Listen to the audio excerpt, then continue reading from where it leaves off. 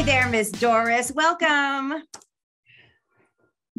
Thank you. Thank you for having me here today. We always love when you're with us. We enjoy hearing from the Central Florida Behavioral Health Network. And today you're going to share some more info about how to keep our kids safe and healthy and avoid using alcohol and other drugs. Yes. Thank you again very much for having me today. We have just enjoyed a lovely spring break with all our little kiddos at home, and we're heading into the final stretch of the school year prior to summer. And we know life can be really hectic during this time with last minute grades trying to be achieved and all sorts of extracurricular activities and sports and other types of enrichment programs. Sometimes we get so busy, it's hard to think about having those talks with our kids about how to stay safe and be healthy and how to turn down possible invitations to indulge in alcohol and other substances. But it is a real big priority. That's right, Ms. Doris. Can you give us some ideas on how to best take care of our kids on this subject?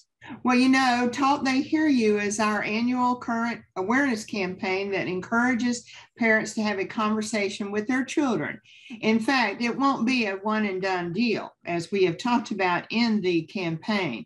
You will need to have these conversations with your kids to help them understand at each age they reach why alcohol and substances are not the right choice for them.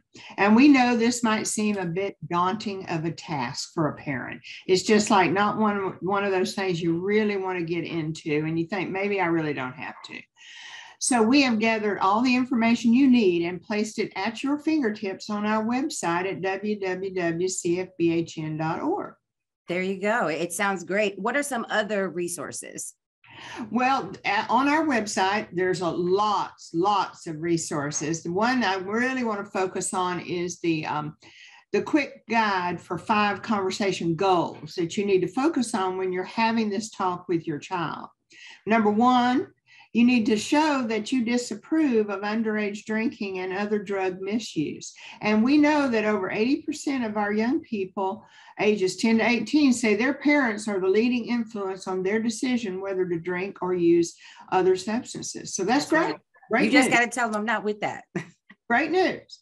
Number 2, show you care about your child's health, wellness, and success. Maybe we think this as a parent, but a lot of times kids just need lots of reinforcement to know that you really are on their side. That's right. Number 3, you need to be the best source of information about alcohol and other drugs. You don't want your child learning about alcohol and drugs out there in the other world and on the street from unreliable resources. You need to be the trustworthy source of information that they go to when they have questions. So if you open these talks and they have further questions, you can say, I might not have that answer right now, but I can get that for you. And then you come to our website. Number 4, show you're paying attention and you'll discourage risky behaviors. This might also seem like something you normally do, but you need to think about it. Are you really paying attention to what your child is saying and doing? And you can do this in a very subtle way, and you don't have to be prying into their private life. You know, they don't like that. So number 5, we also, not only just telling them about things, we have to give them the skills and the strategies when they are in difficult situations to how to avoid the drinking and the drug use. So even if your child doesn't want to do it, sometimes peer pressure is a very powerful thing. So if you have a plan with them on what they're going to say and do when this comes up, because you have these conversations, then they will feel more comfortable because they will have something in their skill basket to rely on, to draw upon. It might be something as simple as texting a code word to a family member or practicing how they'll say no thanks. That's just not for me right now. That's right. That's right. So you got to just keep it low key. Mm-hmm. Yeah, don't worry. Just you don't have to get it all together at one time. And you probably will do this on multiple occasions. You'll have multiple short talks. Indeed, indeed. So all wonderful information. Wrap things up for us, Ms. Doris. There's also, as I mentioned, there's other resources on our website, including an opportunity to download and set up your own avatar. So you can practice the talk before you have it with your child, so you really come across as in the know and really commanding of the information. And I just want all of our listeners, your listeners, to know, parents, caregivers, and youth, that we are in it to win it with you. That's we right. want to make sure you grow up, all children grow up healthy, happy, and are successful. That's what everybody wants for their children.